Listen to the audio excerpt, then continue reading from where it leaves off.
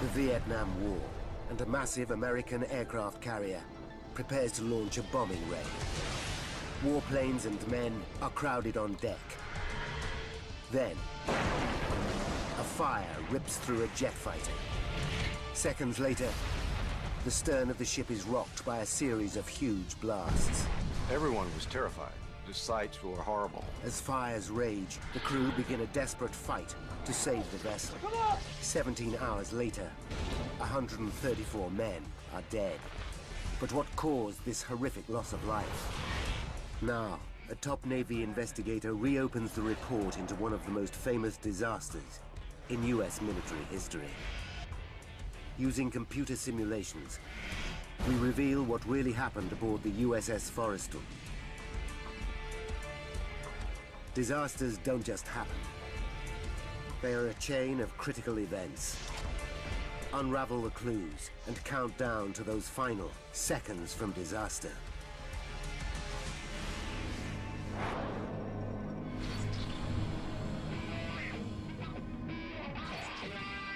Southeast Asia. North Vietnam. July 1967. America is bogged down in a messy ground war in North Vietnam. The body count is rising fast. To date, over 6,600 US military personnel have died in the conflict. President Lyndon Johnson wants to finish the job. In an all-out bid for victory, he has upped the number of bombing raids. But the war is thousands of kilometers from American soil, and bombers need bases. Vital to the new strategy are the US Navy's aircraft carriers. These massive war machines can launch air assaults from hundreds of kilometers offshore. Sailing to her first tour of duty in Vietnam is the biggest of them all, the USS Forrestal. She cost $189 million to build and has a crew of 5,400 men. Her flight deck is vast. Stood on end, she would reach the 80th floor of the Empire State Building. Forrestal represents 4 acres of American sovereign territory, able to travel anywhere in the world. July 29th, 8 a.m. The ship has reached the Gulf of Tonkin, 160 kilometers off the coast of North Vietnam. She has been stationed here for 5 days, launching bombing raids against the Viet Cong. These are dangerous waters. 3 years earlier, enemy fire hit a warship just a few miles from here. In the event of an attack, the ship has 8 5-inch guns with a range of 22 kilometers. In charge of these weapons is Petty Officer Milt Crutchley. Command ready. Zebra set. Milt is from Frederick, Maryland. Aye. He's just 20, but in command of 2 junior sailors. So far, he's had a quiet war. The whole 2.5 years I was on board Forrestal, we never once fired the guns in angle or in defense of the ship. But Milt's war is about to change dramatically.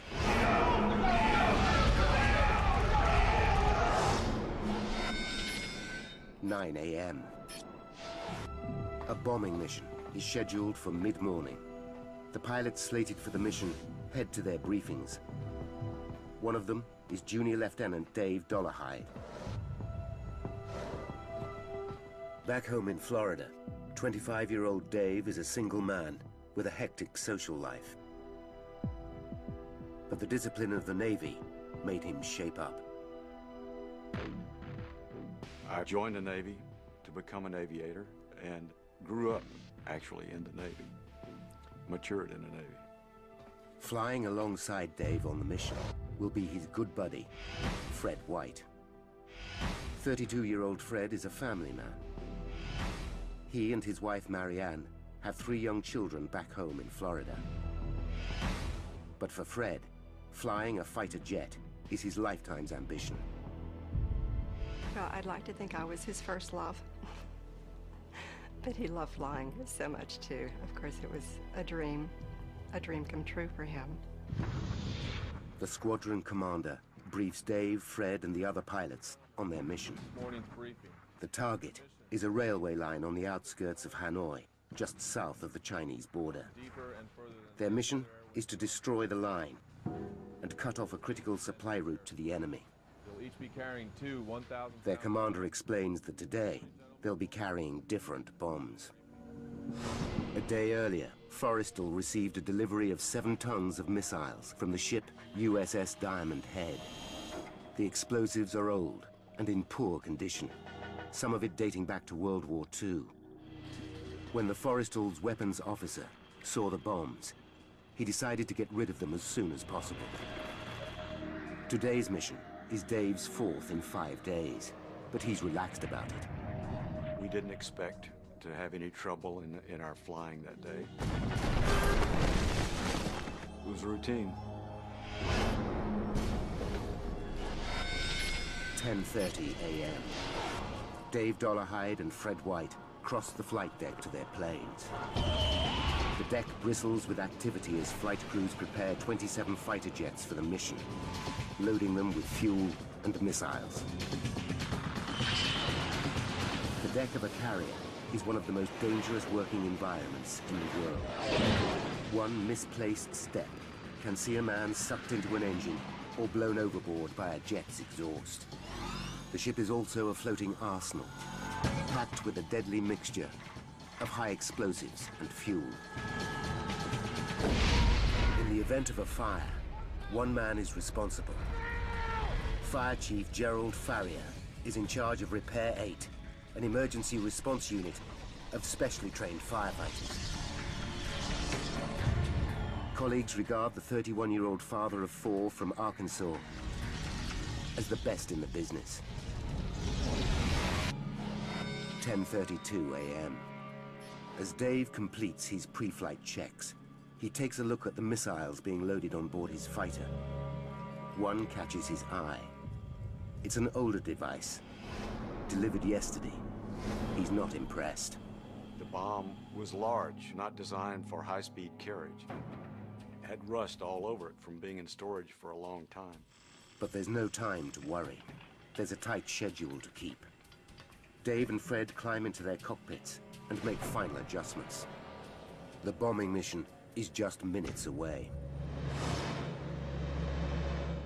The planes are Skyhawk A4E bombers.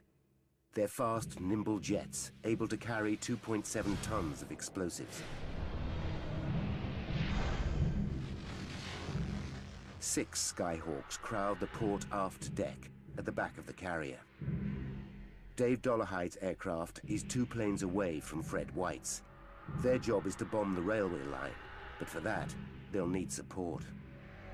Over on the starboard side stand 7 McDonnell Douglas F-4 Phantom jets.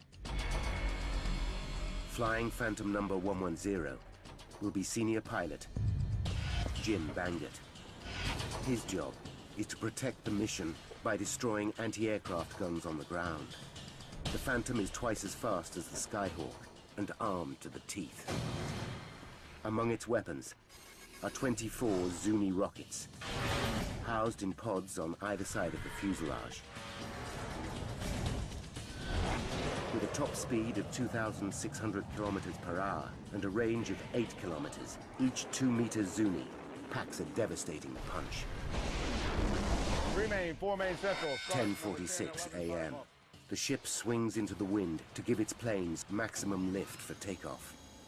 Forrestal's steam-driven catapults hurl the first 2 planes into the air. They accelerate from 0 to 240 kilometers per hour in 3 seconds. A cameraman records the action. The Navy uses the footage to aid training and improve safety. 10:51 a.m. The planes are powered up by mobile generators, while deck crew arm the missiles and the pilots make their final checks. 10:51 and 21 seconds. Dave Dollarhide and Fred White prepare to take their turns on the catapult. Suddenly, there's a flash and a loud bang. Jet fuel spills onto the flight deck and spreads rapidly.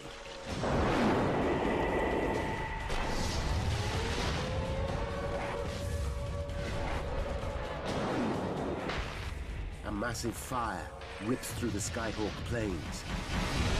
Flames engulf Fred and Dave. They've got seconds to get out of their cockpits, or they'll burn alive. The world's biggest aircraft carrier, USS Forrestal, is on fire. Flaming jet fuel rages across its flight deck. 10:52 a.m.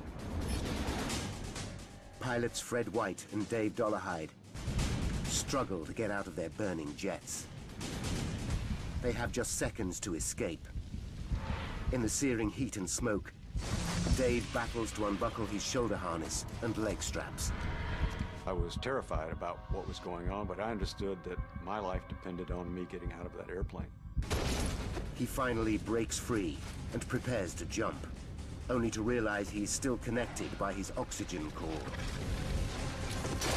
He rips it off and braces himself for a jump of 3 meters onto the flaming flight deck. I just leaped out the left side of the airplane, twisted in the air, and fell on my side. Dave feels a bone smash in his lower back.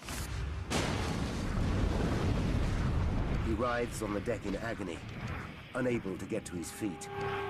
The flames spiral out of control as Fire Chief Gerald Farrier and his men race to the blazing Skyhawks. The footage shows Gerald reaching the fire first, armed only with a handheld extinguisher. He gives it a test blast to check it's working, then starts spraying it on the flames beneath the first Skyhawk.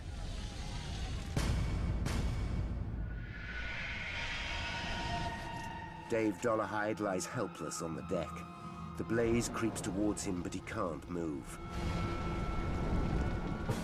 Injured men scream in agony all around him. Everyone was terrified. The sights were horrible. The fire and the shrapnel. Everyone was fearful that they would be next. Dave looks back at the row of burning Skyhawks. Some of his fellow pilots are still trapped. I could see people running from the fire, people still in their cockpits. Defenseless against the fire that was around. 10:52 and 55 seconds. 94 seconds after the start of the fire, Gerald Farrier and his men are still battling the flames. A massive explosion rocks Forrestal. The shockwave is so intense, it causes a brief glitch on the ship's camera. The blast instantly kills Gerald and most of his firefighting team. Then, 9 seconds later, another huge explosion. This second blast is even more powerful and rattles the supercarrier to its core. The impact punches a 3-meter-wide hole in the armor-plated deck. Burning jet fuel pours through the breach into the heart of the ship. Below deck, men burn alive. In the mayhem, crew members battle to get the situation under control.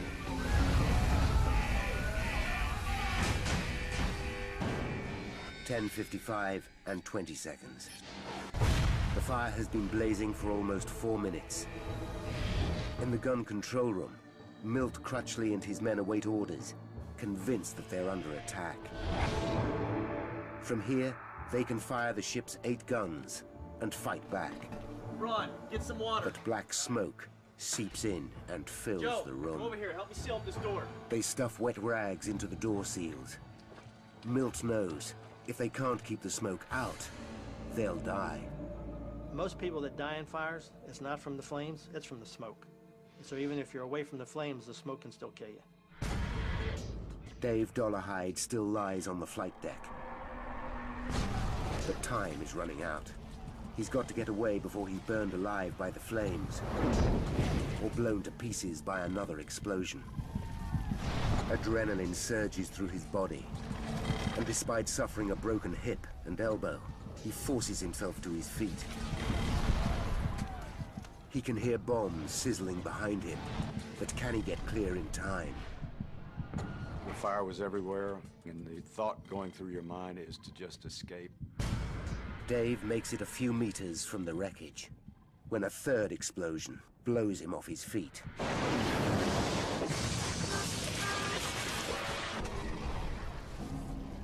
Four more blasts tear the rear of the ship apart.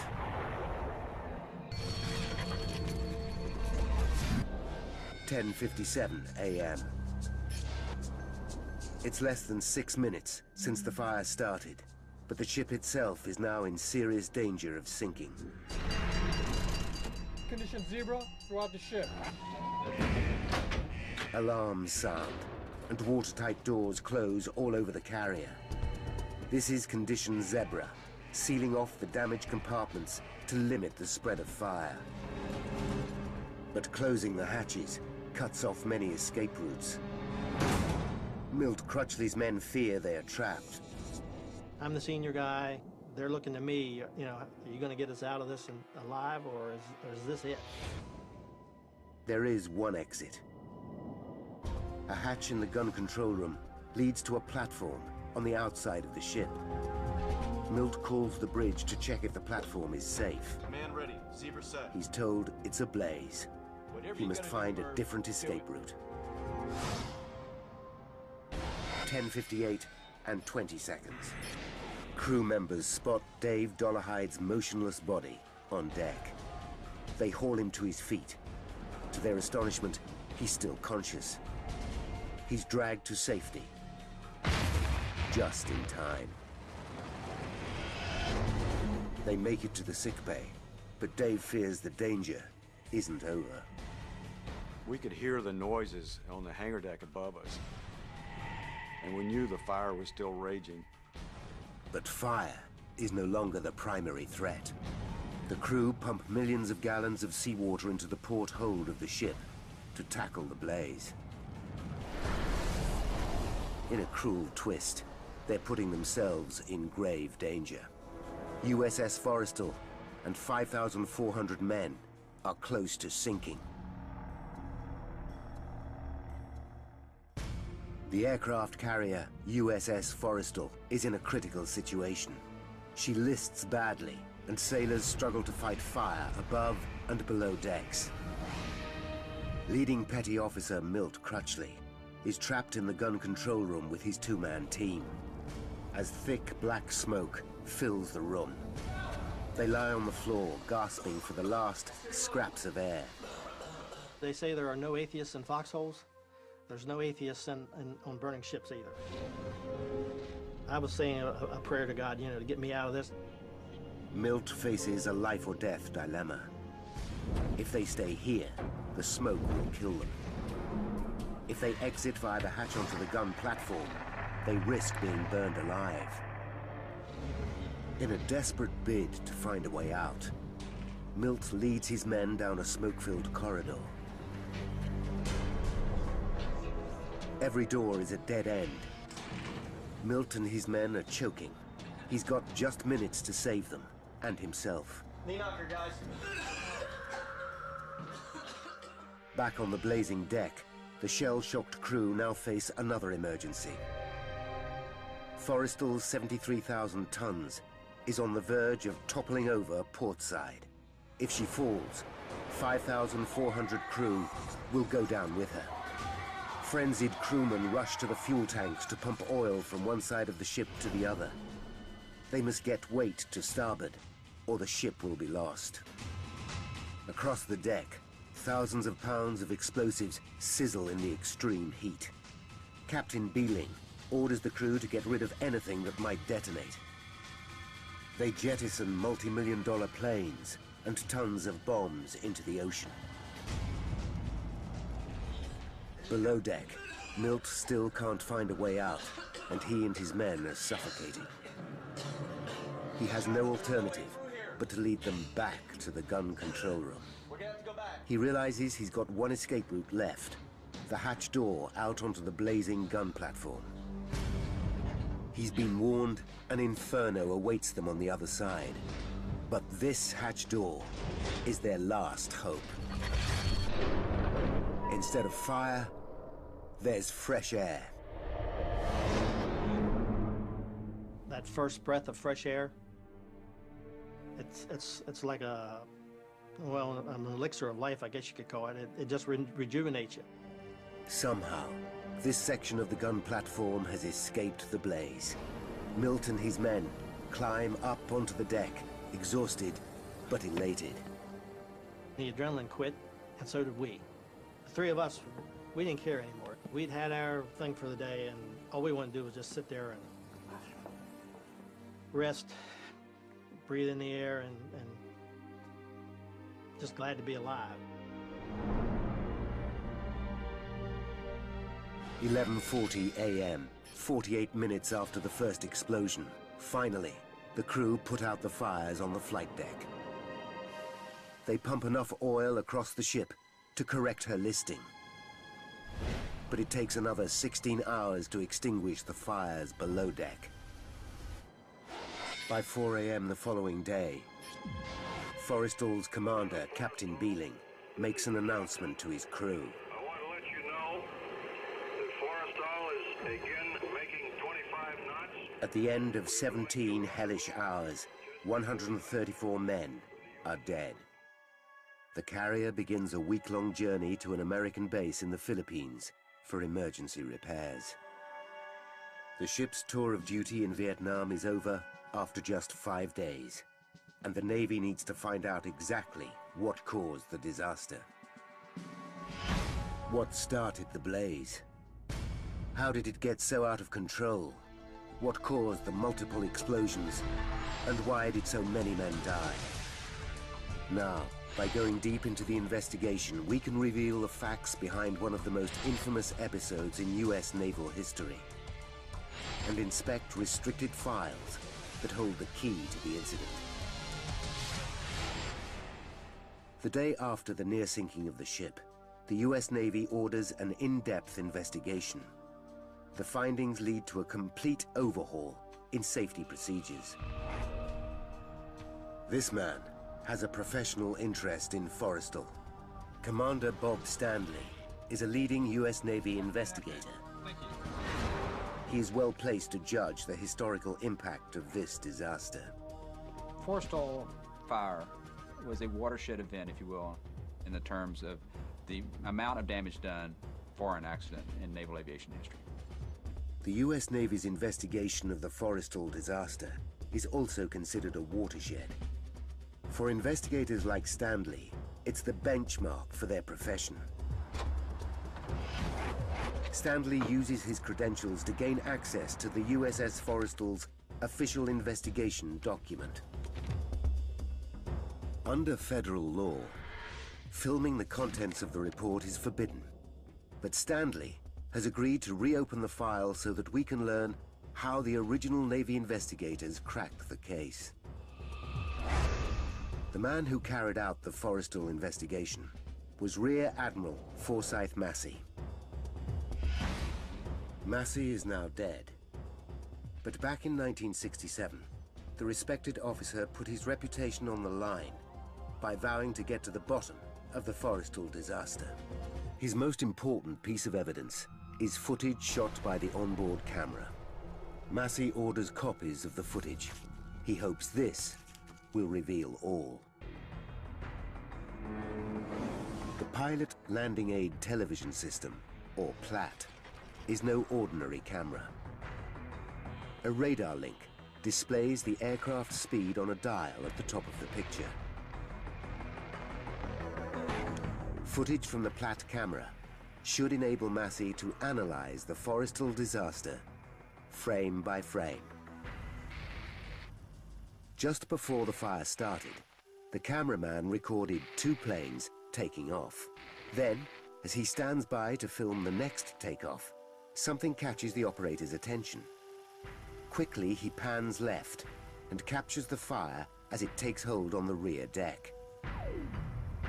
Although black and white and grainy, and suffering from electronic interference from the ship's powerful radar, the film is forensic in its detail. Massey analyzes it, shot by shot. With an investigator's eye for detail, Massey discovers a clue hidden in the footage, a clue that will be the key to understanding how 134 crew members of USS Forrestal lost their lives. In 1967, Rear Admiral Forsyth Massey investigated a huge fire on the aircraft carrier USS Forrestal. Today's top US Navy investigator, Bob Standley, has gained access to Massey's official, restricted report. I was impressed reading Admiral Massey's report that they followed the same techniques and methodology that we use today. It was a very thorough report. Standley wants to learn how Massey solved the mystery. Massey's report reveals that an onboard camera recorded the horrifying scenes on the ship. The footage is a huge bonus, but there's one big drawback. The cameraman faces the wrong way when the fire starts. By the time he pans left, the fire is already ablaze. Agonizingly, the first crucial 5 seconds of the event are missing. Massey knows those 5 seconds could reveal what caused the fire. It is now that his obsessive attention to detail pays off. When analyzing those first 5 seconds, before the camera swings round to film the fire, Massey spots a flash by the plane on the foredeck. He plays it back over and over. There, a clearly discernible flash beneath the plane about to take off. This fighter jet is on the runway towards the front of the carrier. But the actions of the men in the foreground don't match up with what appears to be happening right in front of them. One of them turns and points, not towards the flash, but instead in the opposite direction, to the rear of the ship. Massey is confused. The men don't react to the flash directly in front of them. Why not?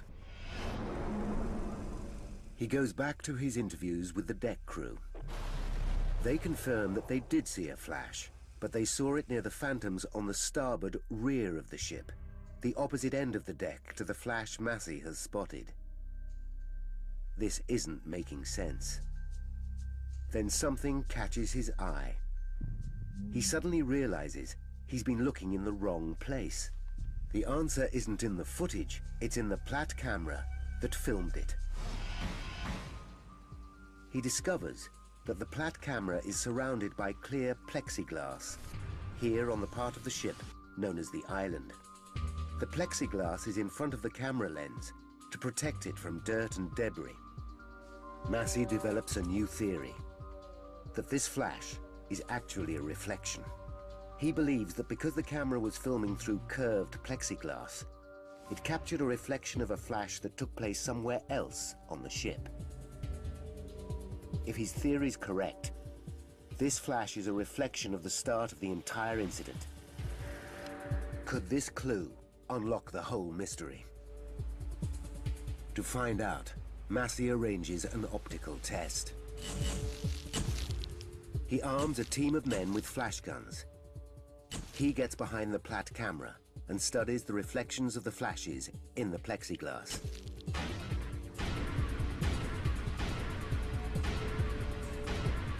At last, one flash perfectly replicates the original flash caught in the plexiglass seconds before the fire started.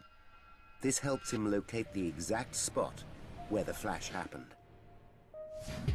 Now, by analyzing detailed deck plans based on the Platt camera footage, and by applying basic geometry, Massey comes up with his theory as to what triggered the disaster. He reasons that the flash must have come from the Phantom at the very end of rear starboard deck. That plane is Phantom 110. It's Jim Bangert's fighter. Somehow, according to Massey's theory, Phantom 110 launched a rocket which struck Skyhawk plane 405 directly opposite. But this raises more questions than it answers. How could a rocket, a 2-meter Zuni, fire across the deck and cause such devastation? Each Phantom has a built-in safety mechanism to stop just that.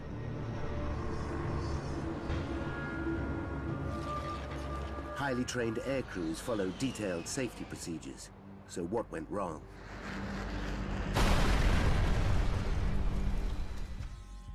Was it human error, an electrical failure, or even a breakdown in the Forrestal's safety procedures? With many other Phantoms in service, are more disasters lying in store for the US Navy? Massey needs to check out the safety mechanisms on Bangert's Phantom to find out why they failed. But Bangert's jet is at the bottom of the ocean, so Massey tracks down another Phantom. To understand what Massey found out, present-day investigator Bob Standley needs to trace a Phantom of similar vintage. The F-4s have been out of commission since 1996.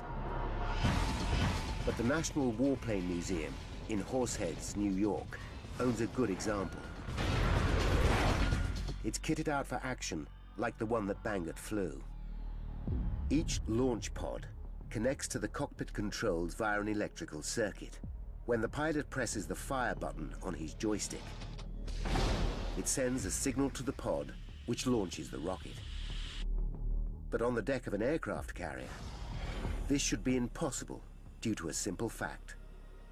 As a safety measure, launch pods are not electrically connected to the cockpit until seconds before takeoff. It's only when the plane is on the catapult that deck crew ready the launch pods for combat. They do two things to achieve the connection. Crew members remove a safety pin from the pod, and they plug in a device called a pigtail. Once plugged in, the pigtail completes the electrical circuit between the launch pods and the pilot's joystick. Now, if a Zuni rocket is accidentally released, as in this demonstration, it fires harmlessly out to sea. The whole system should be foolproof. So why did the safety procedures fail this time? Massey now makes a discovery. The safety pins are anything but safe. When they are in position, the safety pins act as a circuit breaker. But Massey finds out that high winds on deck can pull on the pins' ribbons, ripping them out of the holes. The crew have even found some lying on deck. And Massey's investigation establishes there was a high wind on the day of the fire. In order for this pin to be effective, it needs to be completely seated. In high wind condition like they had that day of 32 knots, these pins have been known to come out partially and also completely. Massey believes that on the day of the disaster, the safety pin had been blown out of its position in the launch pod. But there was a backup safety mechanism. The pigtail. It's only when the pigtail is plugged in that a rocket can be fired. That's why the crew are ordered to plug them in just seconds before takeoff. But in interviews with the men, Massey discovers exactly why a Zuni rocket went off. Massey's investigation now takes him back a few weeks to Forrestal's journey to Vietnam. During training missions on the way over, pilots argue that plugging in the pigtail while a plane is on the catapult slows down operations. If there's a malfunction, the plane has to be removed from the catapult. That holds up the other planes in the queue to take off. The pilots point out that in a combat situation, a delay like this could be fatal. Massey discovers that exactly a month before the fire, while the Forrestal was still sailing to Vietnam, the ship's Weapons Coordination Board met to discuss the men's concerns. It ruled that flight crews could ignore Navy protocol on connecting the pigtails.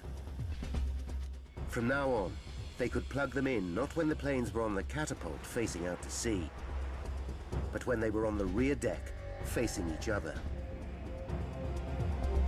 The ruling was never made official, but the crew began to act on the board's decision straight away. Once the pigtail is plugged in, then the aircraft has complete electrical power from the airframe all the way to the missile launcher. Massey now knows there was nothing to prevent an electrical pulse reaching the pod of the Phantom and setting off a rocket. Clearly, an electric pulse did activate the rocket, but where did the pulse come from? That's his next puzzle, and the biggest mystery yet. Could it be that pilot Jim Bangert pressed the fire button? Massey listens again to a recording of his interview with Bangert. Under oath, the pilot states that he flipped just one switch to turn on the plane's power. Massey decides to carry out his own checks on Bangert. He discovers that the pilot has an impeccable service record and is one of the ship's safety officers. Massey believes Bangert, but that doesn't help him trace the source of the electrical pulse. He listens to Bangert's testimony over and over. Yes, sir. I started up the starboard side engine, and I felt the jolt, and I saw... Suddenly, he makes the connection. A power surge. He knows the jets on Forrestal have to be powered up before takeoff by an external source. Once the mobile generator powers up the plane, Bangert needs to flip a switch in the cockpit to change the power supply from the external source to the internal system. Massey suddenly realizes this is the key moment. When you move these switches to on, that is when the missile fired. It was really the shift of power sources. It was unregulated there for a brief moment, giving a transient surge of power. At the precise second Bangert flips the switch, a shower of stray electrical currents surge through the plane. One rogue current finds its way into the circuit that connects the joystick to one of the launch pods. With the safety pin out and the pigtail plugged in, the current reaches the pod and fires the deadly rocket. 56 kilograms of high explosive whip across the deck and launch disaster.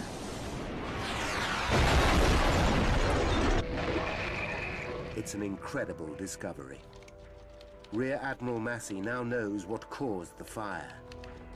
But what he urgently needs to find out is why the fire raged out of control so quickly. Fires are a regular hazard on the deck of every aircraft carrier. On average, there's one every 5 days on Forrestal. Highly trained and well-equipped firefighting teams are on board to extinguish these blazes quickly. So why did they fail so spectacularly in putting this one out?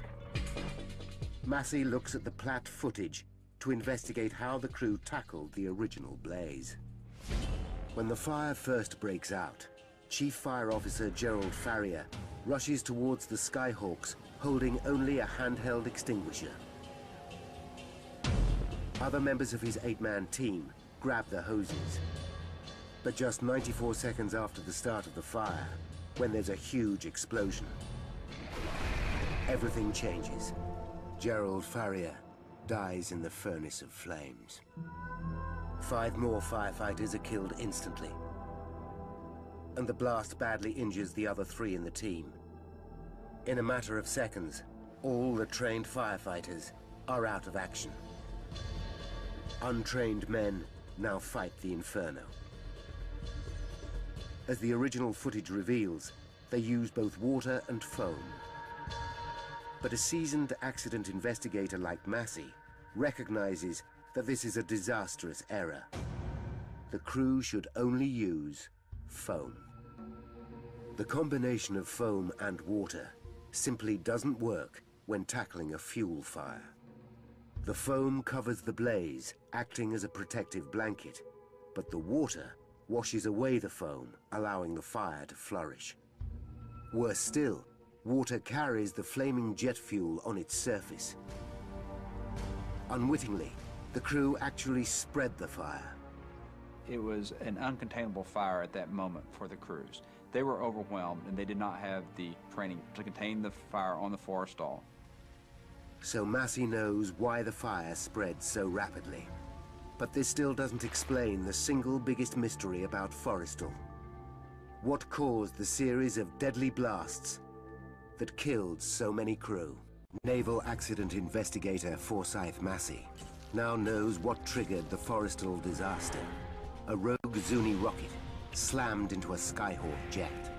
But Massey still needs to figure out the answer to the biggest mystery of all. What caused the massive blasts? Reviewing the footage of the disaster, Massey is intrigued by the actions of Chief Fire Officer Gerald Farrier. On the film, he runs over wearing no protective clothing and armed with just a fire extinguisher. What does Gerald think he can achieve? Gerald would have known that every bomb has what's called a cook-off time, the time it takes for a bomb to explode when exposed to extreme heat. The bombs usually on board a Skyhawk have a cook-off time of 2.5 minutes before they detonate, giving a man with an extinguisher time to start cooling them down. But now, for the first time, Gerald Farrier must have realized he was dealing with something entirely different. The bombs burning on deck were the aging, rusty devices delivered to Forrestal just the day before. He had no idea when these bombs would go off. Present-day investigator Bob Standley commissions an explosives expert to compare the cook-off times of these old weapons with those of the modern bombs usually carried by the Skyhawks. His tests are revealing. The cook-off time of the older bomb is over a minute less than that of the modern munition. By the time Gerald Farrier gets to the bombs, one is already split open and burning white-hot. He screams at his men to run for their lives. He must have realized that they would blow up in seconds.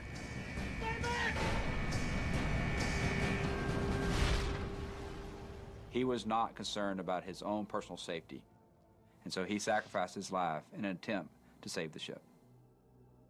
In all, 7 of the older bombs on board Forrestal detonate. Had the Skyhawks been armed with their usual weapons, Gerald would have had an extra minute to prevent detonation. And that, according to the explosives expert, would have given him enough time to stop the bombs going off. If we'd have had just 60 more seconds, more than likely we would have been able to get the fire under control a lot quicker, which would have prevented other weapons from going off.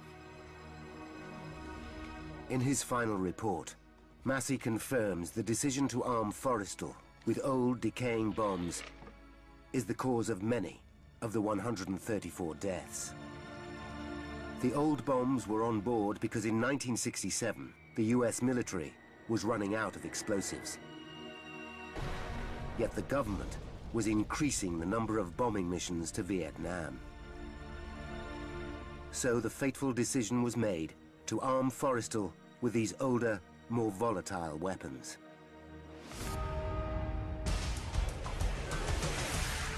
Now, by rewinding the events of that day, and by following the evidence uncovered during the extensive investigation, we can finally reveal the chain of events that destroyed USS Forrestal and killed 134 men.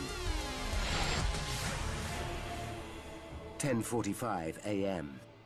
A mobile generator powers up Phantom 110 on USS Forrestal, and an armorer plugs in the pigtail. 10:51 and 21 seconds.